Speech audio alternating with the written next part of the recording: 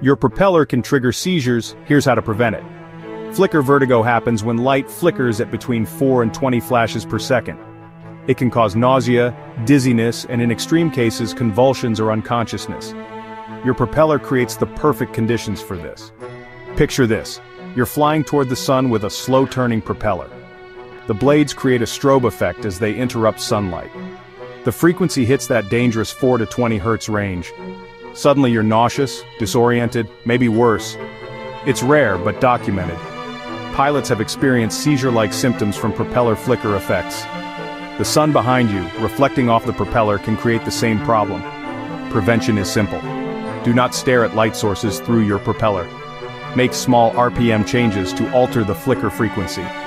If you feel symptoms starting, look away immediately and change your propeller RPM. Your propeller is a tool, not a strobe light. Treat it with respect.